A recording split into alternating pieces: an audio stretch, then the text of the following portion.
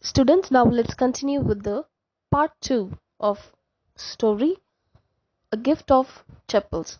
Those who have not gone through the previous video, I would request you to go through the previous video first. And this is part 2 and this is the last part. So now let's see the last video, the last part of the story was we did see these three children. Who are those? Mridu, Ravi and Meena. They heard a creaking sound. So Mridu was surprised from where this sound came from. And she wanted to see from where the sound is coming from. So they ran towards the house and they peeped from the window.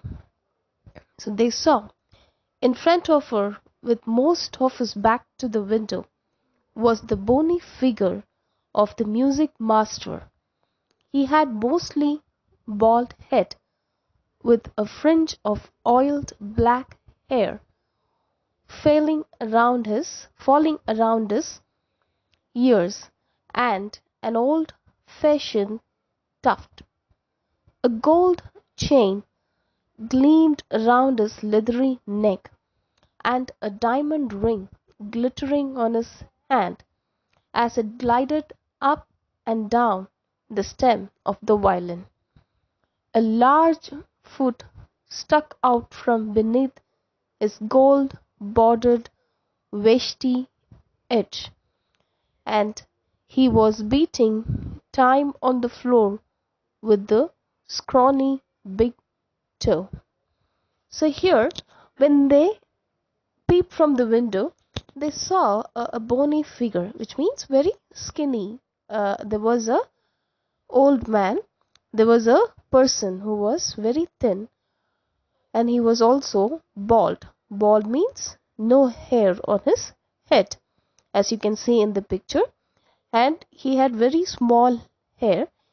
He oiled them nicely, and the hair was just falling around his ears, and his toes were big.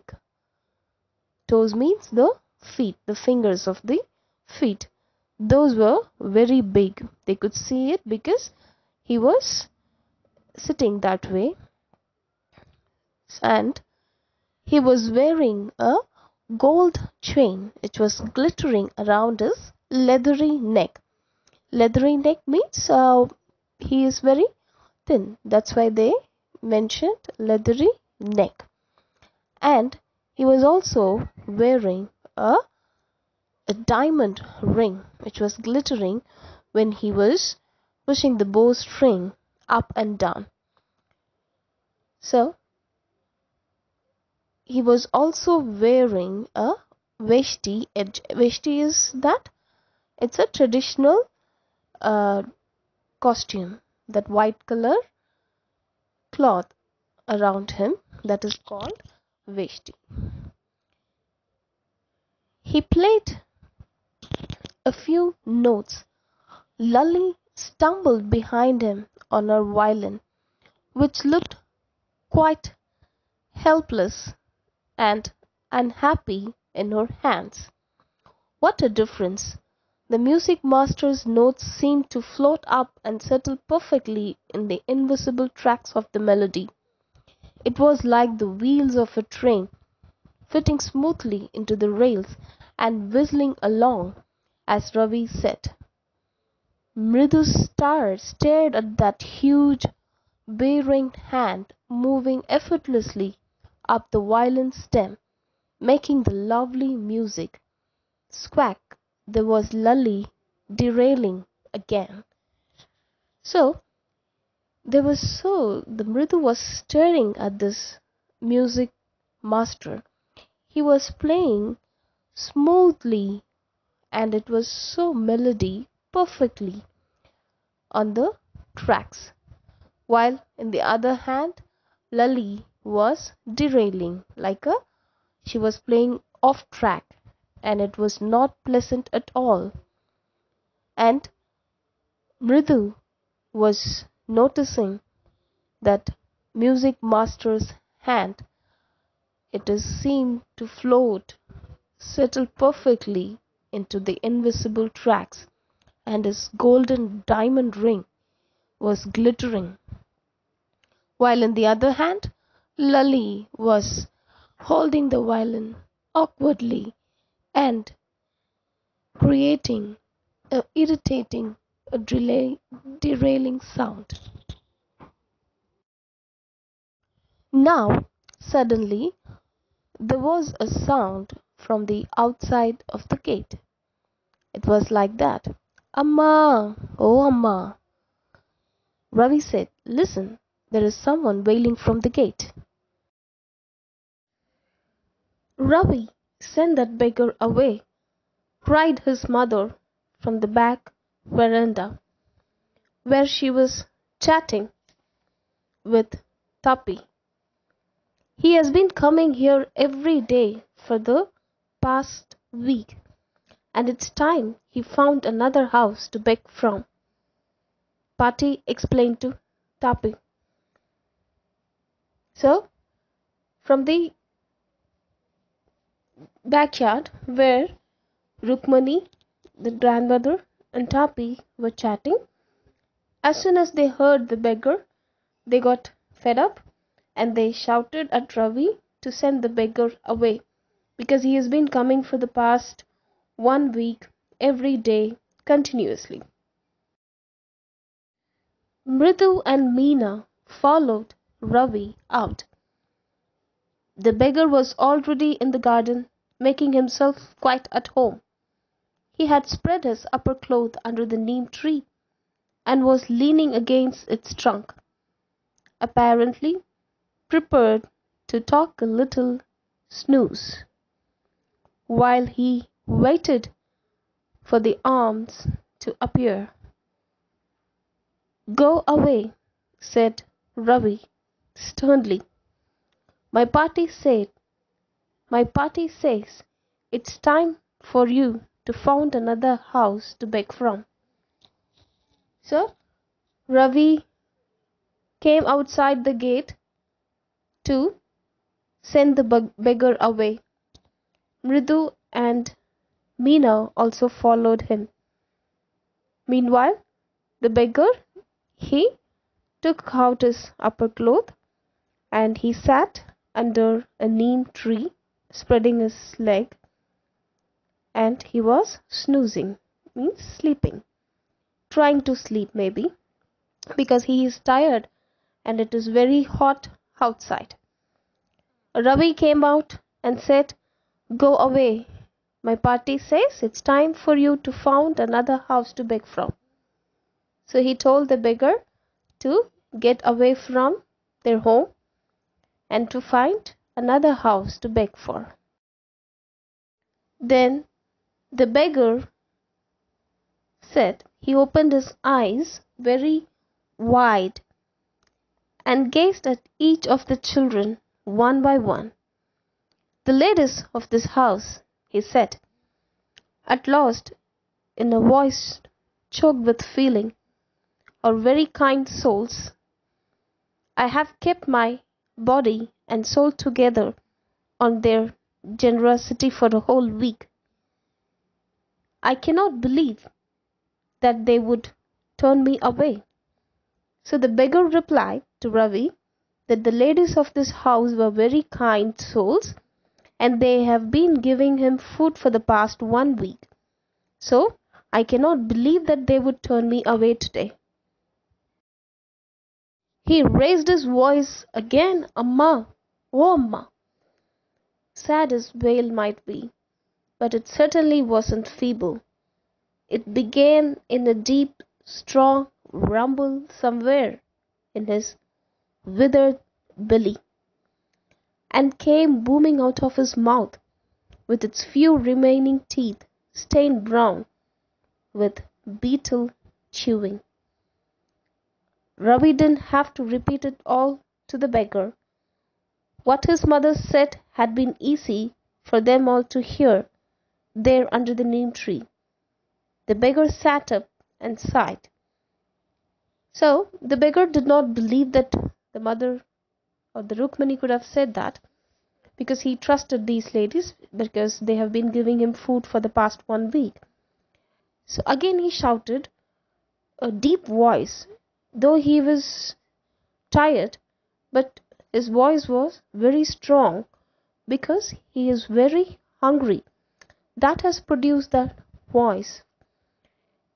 Deep, strong, rumble voice.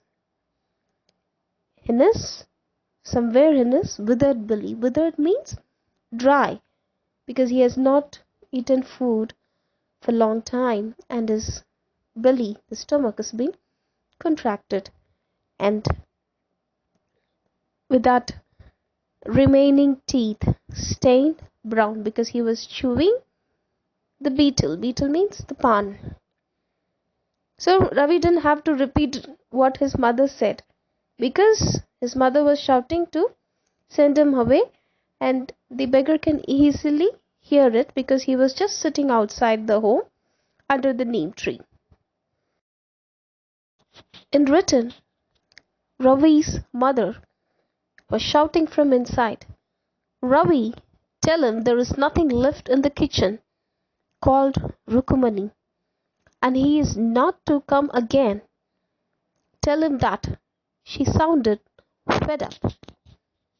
So the Rukmani was fed up and she was shouting and to tell the beggar to move away from there, and there is nothing left in the kitchen and he should not come here again. And she sounded fed up because this beggar has been coming every day and disturbing Rukmani. Ravi didn't have to repeat it all to the beggar. What his mother said had been easy for them all to hear. There under the neem tree, the beggar sat up and sighed. So, whatever Ravi's mother said was audible to the beggar was able to hear because he is not very far from the house and Rukmani was shouting enough. So the beggar replied, I will go, he said wearily. Only let me have some rest here under this tree. The sun is so hot. The tar is melted on the road. My feet are already blistered. So the beggar said, I will go, but it is very hot outside and the tar means the road, you might have noticed the black color, that the tar is called the road, the black color thing which is on the road, it is melting. So he wanted to take some rest because he had so many blisters on his feet. Blistered means the wounds because of the hot weather, boils and burns. He stretched out his feet to show large pink peeling blisters on the soles of his bare feet. So he stretched out his feet to show that large pink peeling blisters on the soles of his bare feet. As you can see in the picture, the feet, his soles are full of blisters, boils and burns. I suppose he doesn't have the money to buy chappals, Mridu whispered to Meena. Ravi, have you got an old pair of chappals in the house somewhere? So Mridu said, maybe this poor beggar doesn't have money to buy chappals, and she whispered, speaking quietly in the ears of Ravi and Meena, asking if there is any old pair of chappals in their house. I don't know, said Ravi. Mine are too small to fit his feet, or I would have given them to him. So Ravi said, I don't know, but my feet are too small to fit, otherwise I would have given. So Ravi said his feet is too small and his chappals would not fit the beggar, and even Mridu's and Meena's feet were smaller compared to the beggar's feet, so they were helpless. So the beggar was shaking out his upper cloth and tightening his dhoti. He raised his eyes and looked fearfully at the road, gleaming in the afternoon heat. He needs something on his feet. So the beggar slowly got up, tightened his dhoti, and he raised his eyes, looked fearfully at the road. Why? Because he doesn't have chappals and he was worried how to walk on the melting tar road without chappals. He needs something on his feet, Meena said, her big eyes filling. It's not fair. Shh, said Ravi. I'm thinking about it. Blubbering, it's not fair. It's not fair isn't going to help. In 2 minutes he will be frying his feet on that road. So these children were not convinced to send the beggar this way in the hot weather condition. They really wanted to help the beggar, so they were thinking of some plan. What he needs is a pair of chappals. So where do we get them? Come, let's search the house. He pushed Mridu and Meena into the house. So they said all he wanted is a pair of chappals. Let's get inside the house and search for some old pair of chappals. That's what they have decided. Just as she stepped into the veranda, Mridu's eyes fell on the old looking chappals she had noticed when she arrived. Ravi, she whispered to him, whose are those? Ravi turned and glanced at the shabby looking but sturdy old slippers. He beamed and nodded. So she pointed out those old chappals which she noticed when she arrived. And she pointed the chappals and asked Ravi, whose are those? Ravi looked at a glance and was shaking, that means nodding, his head. Ravi and Meena thought this would be the perfect size of chappals for the beggar, and they slowly took the chappals. These are just the right size, said Ravi. He picking them. Mridu and Meena followed him nervously back into the garden. Say they quite nervous to steal the chapel because it's not them. Let's see whose chapels was those. So they went nervously taking the chapel towards the back into the garden. Here, said Ravi to the beggar, dropping the slippers in front of the old man. Wear these and don't come back. The beggar stared at the slippers, hurriedly flung his towel over his shoulder. So he dropped the chappals in front of the beggar and said, wear this and don't come back here. The beggar stared at the chappals and he flung means hang this towel over his shoulder, staring at the chappals. He pushed his feet into them and left. After wearing those chappals, muttering and blessing to the children, he blessed the children very quietly. In a minute he had vanished around the corner of the street. In a minute he vanished. He disappeared from around the corner of the street.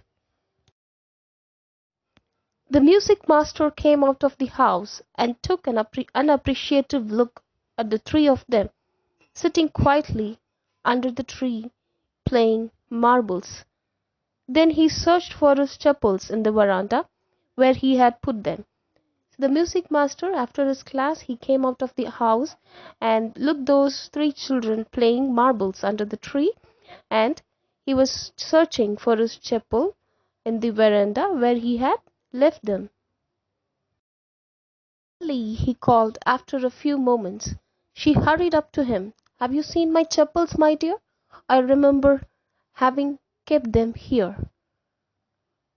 Let's search every corner of the veranda." So he was searching for his slipper in the veranda. He could not find it, and he called Lily and asked Lily about the chapels, and she started searching at the every corner of the veranda. He started looking around over the railing and crouching near the flower pots to look between them. Brand new they were. I went all the way to Mount Road to buy them. They cost a whole month's fees, do you know? So he was searching every corner of the house, near the flower pot, veranda, and everywhere, but he could not find them. And he was so upset, and he said those were brand new, and he went all the way to Mount Road. Mount Road is a place in Chennai where you get good shopping. So that is what he mentioned here. He went to Mount Road to buy them, and they were very costly.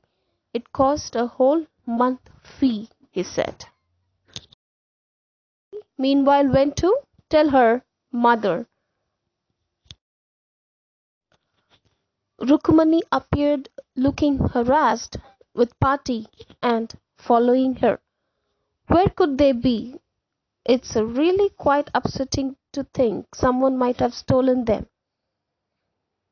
So Lali informed her mother, and Rukmani was quite upset, and she was also upset searching for the chapels, and she was upset that someone would have stolen it.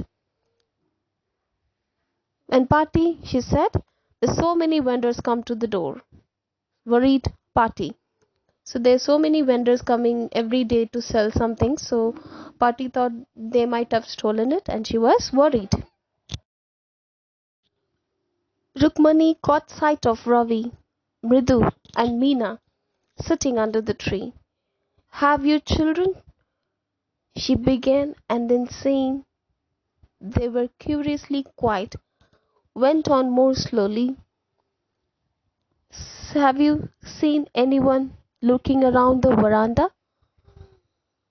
A sharp V-shaped line had formed between her eyebrows. Another straight, tighter one appeared in the place of her usually soft, pleasant mouth. Rukmani was angry, thought Mridu with a shiver. So Rukmani went outside, had a look at those children playing under the tree. She asked, "Children, have you seen those slippers? Did anyone took it from the veranda?" And she had a V-shaped line. You can see in the picture her eyebrows, and on her forehead there were so many V-shaped lines. So why this has been said here? Because to show how upset, and also she had a doubt on these children. So Mridu thought with a shiver she wouldn't be so upset if she knew about the poor beggar with sores on his feet. She tried to tell herself. Mridu, she was worried, and she was uh, she was upset, and she was thinking that if the aunt, her aunt Rukmani, would come to know about the poor beggar with the wounds on his feet, she would not say anything, and she decided to tell this to her aunt. She said, "Rukmani, there was a beggar here Poor thing, he had such boils on his feet. Then Rukmani replied, so you gave the music master's chappals to that old beggar who turns up here?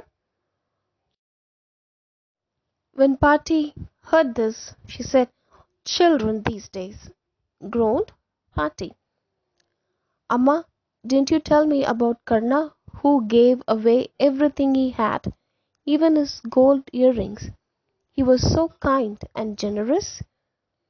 So Ravi said to his Amma, once you told the story about Karna who gave everything he had, even the gold earrings. Rukmani snapped, silly. Karna didn't give away other people's things. He only gave away his own. So she was upset and she said, how silly. Karna gave his own things, not other things to anyone. Rushed brashly on, and Amma, if they did fit, would you really not have minded? So he said, like, if I would have not given, I mean, when Rukmani said, but my chappals wouldn't have fitted the beggar's feet, this is what Ravi said. Because he was small, the beggar's feet was larger, and that is why he gave the music master chappals and he did not give his own. So Ravi said, Amma, if they did fit, would you really not have minded? He said to his mother, if my chappals would have fit him and I gave that to the beggar, she would have really not minded.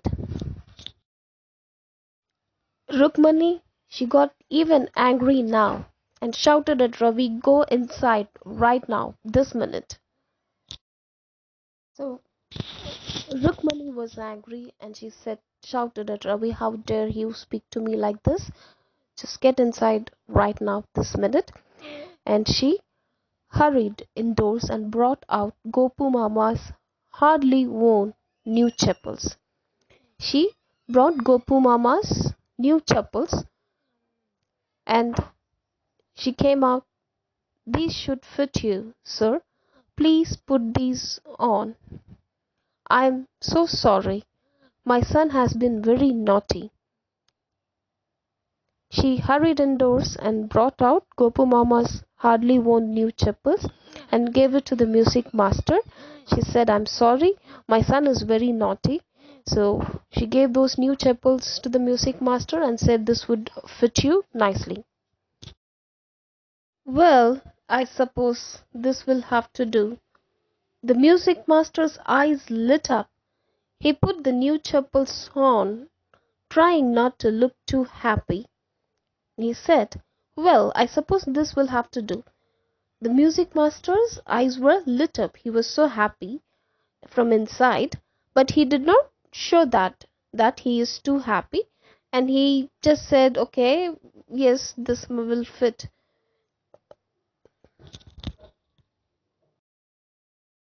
So after wearing those chappals, the music master said, these days children have no respect for elders. What to do? A Hanuman incarnate. Only Rama can save such a naughty fellow. He said, these days children are very naughty and have no respect for the elders. And he said only Rama could save these naughty fellows. So he said a Hanuman incarnate.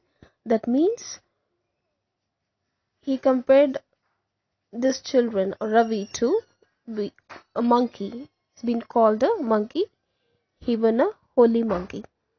So Rukmani was not happy with that and she was upset. Came in and have some tiffin honestly. How do you children think of such things? Then Rukmani told Mridu to come inside and have some tiffin. And she was saying very upset, how do you children think of such things? Rukmani eyes flashed. She didn't seem to like Ravi being called a monkey, even a holy monkey. She stood stiff and straight. by the front door. It was clear she wanted the music master to leave quickly, and she said, "Thank God," to Gopu Mama, "he doesn't wear his chappals to work." As she walked towards the kitchen with Mridu and Meena, she suddenly began to laugh. So she was not liking the idea that music master called Ravi a monkey or even a holy monkey, and she wanted the music master to leave the home soon. And she said, "Thank God, Gopu Mama didn't wear the chappals to work today." And she asked the children to come and have some food. While walking towards the kitchen, Mridu and Meena, she suddenly began to laugh. So, children, this is the end of the story. So, you might have learned so many things from the story. You also heard about the history of Pallavas and an historical place called Mahabalipuram. And you also learned how to be kind and also not to steal others' stuffs. But here, Rukmani said to the children not to give other things, steal other things. But at the last, what she herself did to save the children from that situation, she gave Gopu Mama's chappals to the music master. This is like same as the children did. What they did to save the beggar, they gave music master's chappal, and to save the children, Rukmani gave Gopu Mama's chappals. But what I understood, what I hope you enjoyed the story, and the moral of the story is to be kind and not to steal things, and you definitely learn the history of Pallavas. So if you have any doubts, you can message me or call me. And I hope you enjoyed the story. And it would be nice if you read this story line by line and try to understand this better. Thank you. See you in the next English class.